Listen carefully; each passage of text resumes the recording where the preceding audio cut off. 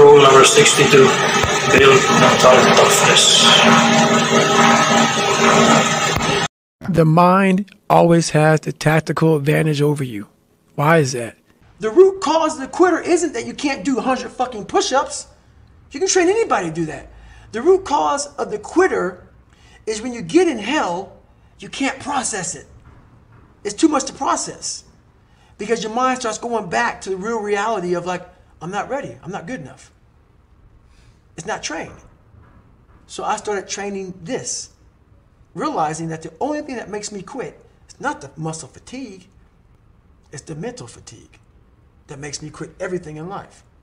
So I became a practitioner of the mind. The mind's a very powerful thing. It has a tactical advantage over you all the time.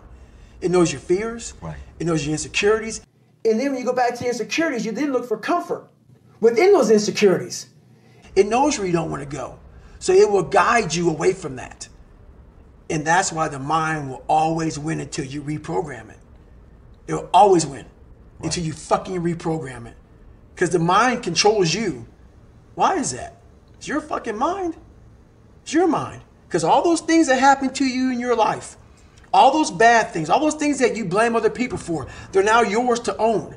You got to figure out a way to reprogram your mind to get outside the box. It's in those moments you must retrain your mind to think differently in hell. The physical standard is not what they need to meet. It's a mental standard you must meet in life. Thanks for watching. I hope you enjoy the video.